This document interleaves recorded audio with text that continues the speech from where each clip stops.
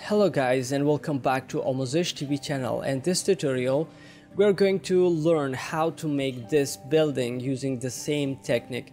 Actually, this is the part 2 of the isometric. If you didn't watch my previous tutorial, so I recommend first of all to watch that, because this is the second part, so it will be a little more advanced. But before that, please subscribe to this channel and press the bell icon so you will get the notification for other awesome tutorials.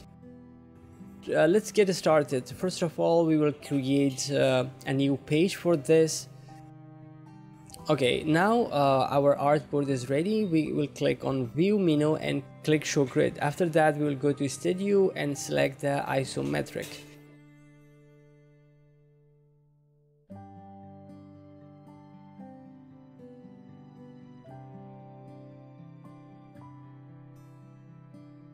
After that, we will click on the view menu, then we will select grid and axis manager.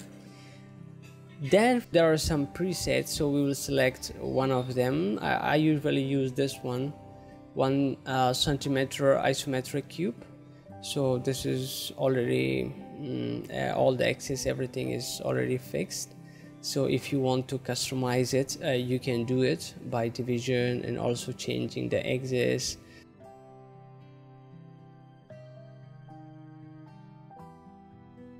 Okay, we will check to fix our grid size. So I recommend it should be according to the design size that you guys are doing.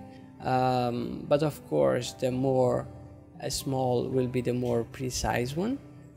So from here you can also adjust the dimension, and also you can select or rotate from here as well. So I will move the axis from the corner to the middle of this page, so it will be more easy for me to adjust. It's up to you. It's not a problem to put wherever you want, but how you're going to make it, that's the point. So okay, we will adjust this.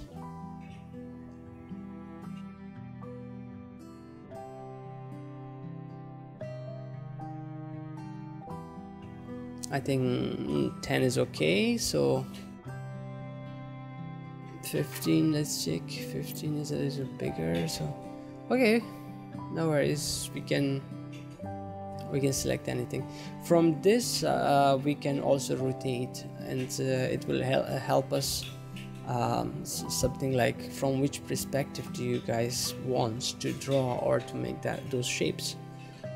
And I think this is much better. Yeah, this perspective is looking good.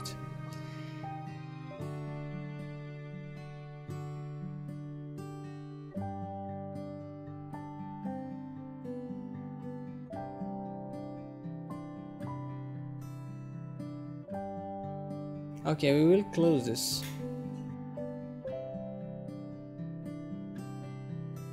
After that, we will select a shape and draw. See what will happen. Just be careful. Snap to grid should be tick mark, and we can see that our shape is snapping to the grid. See here, nothing happened. Why? Because we didn't select the edit in place. Then we select the top option and we will draw. The shape will be automatically something like on the top of the floor. Okay, then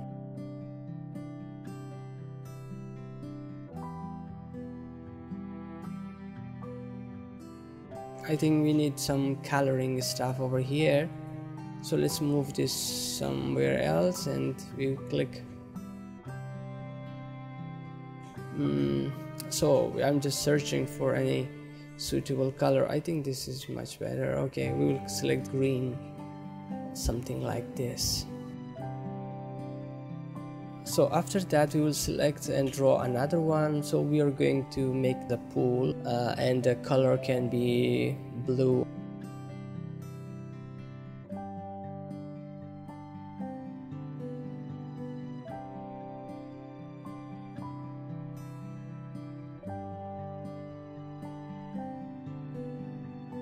So this is the swimming pool. Okay, maybe here can be, okay, let's make it a white color or something like as a floor. Okay, that can be a border or outline of the swimming pool. I think that is very important to give exactly the good feeling of that. Yes, this is nice. And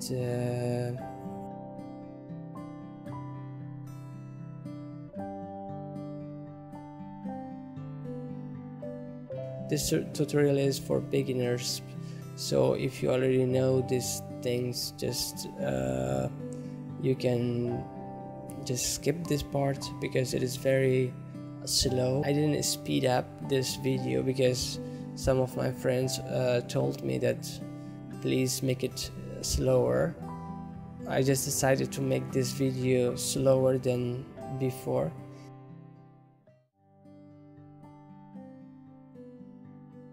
And yes, and we will select different color, and those colors can be saved in recent color over there.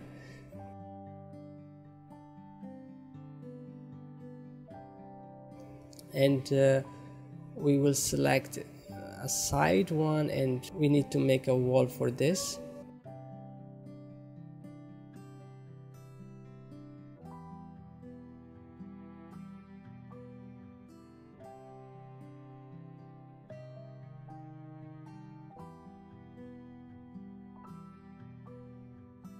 And we can change the color of the floor, something like white. And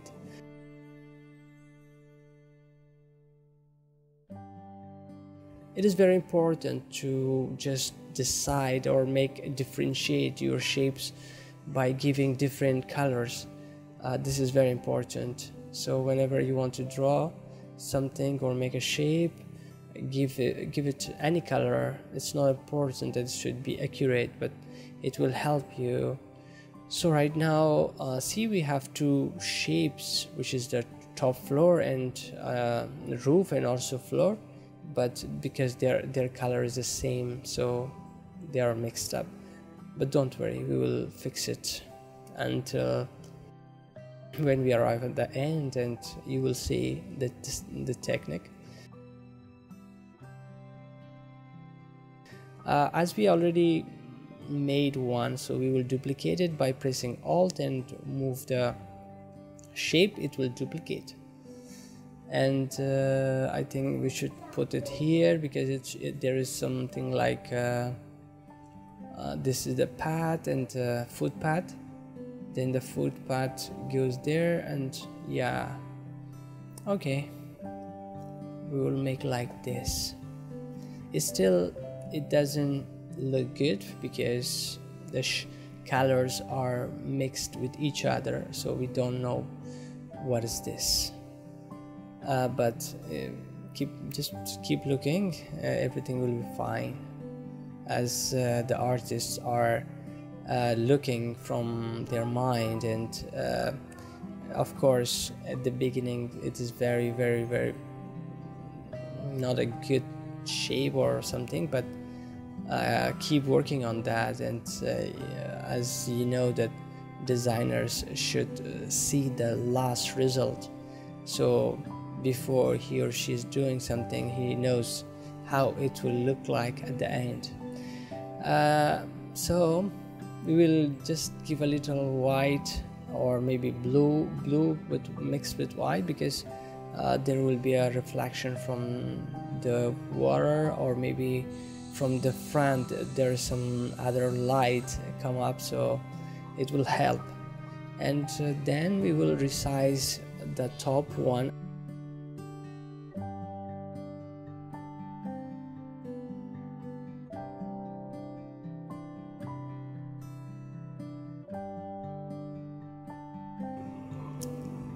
Okay, then we will create this wall, and also this is something like front, and this is the maybe inside that we can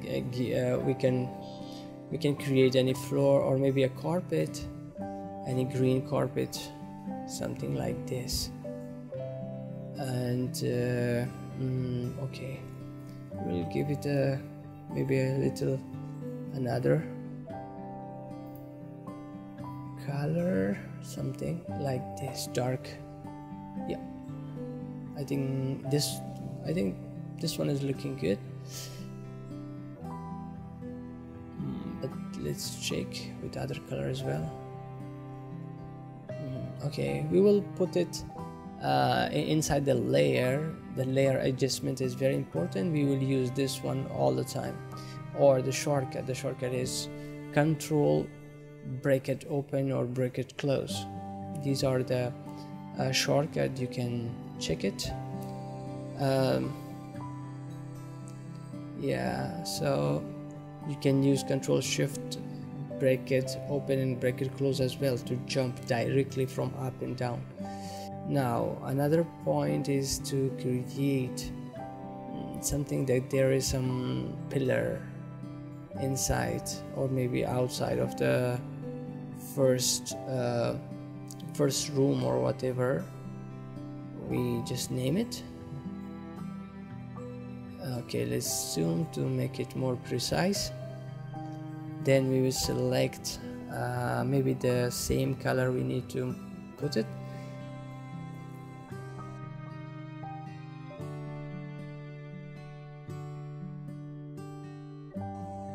Okay, now they are similar with each other. That's perfect. We will adjust the wall to fit over there, and I think it is a little bigger, so we need to make a small wall, something like on the right side, the same thing. Okay, I think something like this. I think we can do it by duplicating this and make the first copy downwards, something like this. Yes, isometric grid is awesome.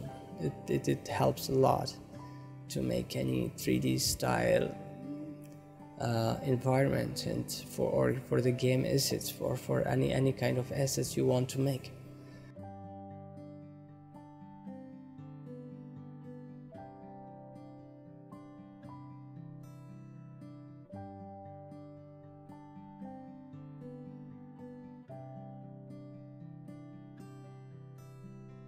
A little bit, it's better to snap or maybe to fix exactly on the grid, so it will help us to not to be you know, out of range or maybe out of border.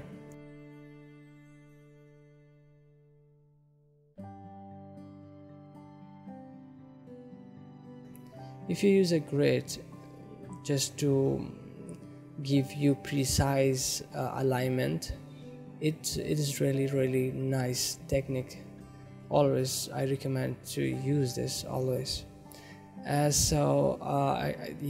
see here on some points that we don't have grid lines, so it is good, but it's still not so much precise. Sometimes we need to zoom and then scale down or scale up to fit. Okay, after that we want to create the upper part of the wall, so we'll change our isometric tool on the top and create another rectangle shape, and we need to change the color of this so it should be a little different shade. This is the top part. We will duplicate this exactly the same using the same technique, pressing Alt and drag and drop. We can zoom and check if it is really aligned or not. I think this is perfect now. Before there was something missing.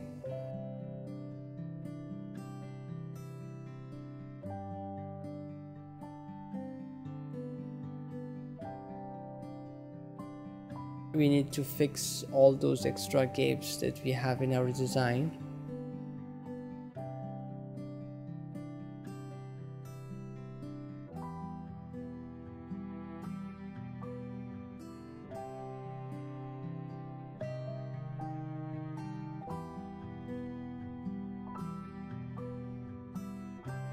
Okay, like this you can make it. And now I think we need to copy this one for the left side as well. Yeah, so we'll adjust the size as well.